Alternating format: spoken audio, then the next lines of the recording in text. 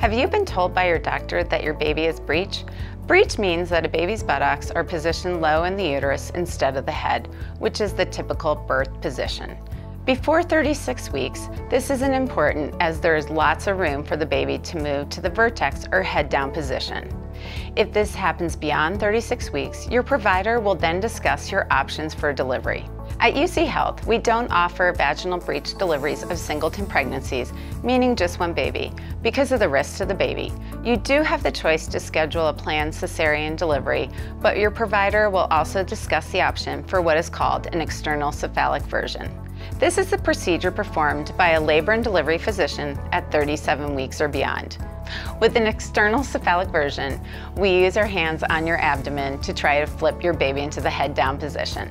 There are some small risks to this procedure that could trigger the need for delivery that day, which is why it is done at 37 weeks or beyond. Of course, a cesarean delivery is a major abdominal surgery with some risks, so we do feel that the cephalic version is worth trying first.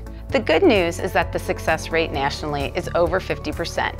Your case is unique, and the right procedure for you depends on your baby's size, your anatomy, and if this is your first baby. We encourage you to ask us any questions you have about breech birth and the procedures we offer.